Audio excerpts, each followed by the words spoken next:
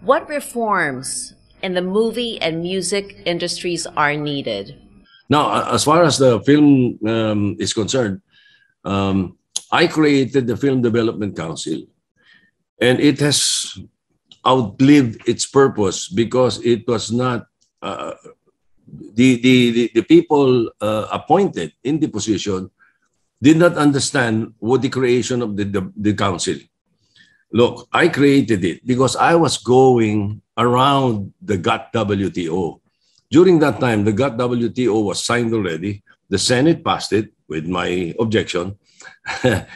But then, during that Congress, I filed a bill lowering or removing amusement taxes for Filipino Filipino producers, concerts, Filipino concerts. I filed a bill to that effect. And the Department of Finance objected. They did not want because it was going against the GATT-WTO. All right. So what I did, I went around it.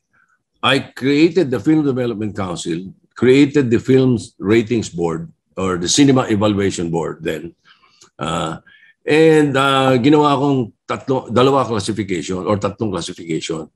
If you're rated A, your film is rated A, you do not pay taxes. If you're rated B, you pay 50%.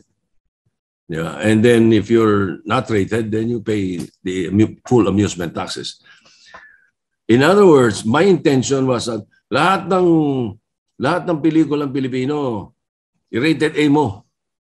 So magbabayad ng amusement taxes foreign. Yung Filipino films, hindi magbabayad.